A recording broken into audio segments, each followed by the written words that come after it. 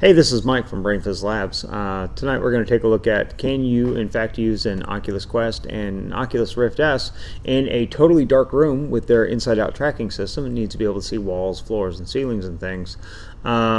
If you happen to have one of these infrared LED illuminators pointed in the totally dark room. Short answer, yeah, totally works fine. I'm not going to make you sit through a whole video just to find that out. Would you like to see it work? Yeah, we can totally make that happen. So I'm going to turn off my monitor here so there's not much excess light in the room. And I'm going to go, computer, turn off shop lights. Okay. There we go, like a Kmart Tony Stark. And I'm going to pop on the Quest. And it is dark in here. I mean, dark, dark, dark, dark.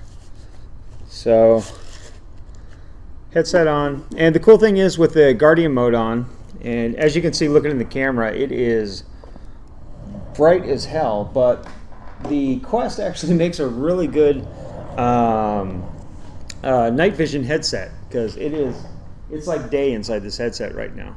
So confirm Guardian, there we go. My tracking's totally working. Everything's fine. There's more than enough light coming off this infrared LED illuminator to keep a completely pitch black, from my perspective, room lit up well enough for the tracking system to function perfectly fine. Computer, turn on shop lights. Okay.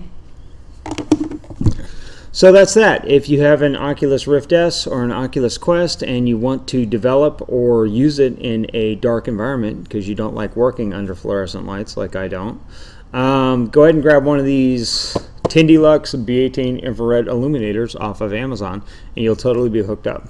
That's it, kids. Have a good night.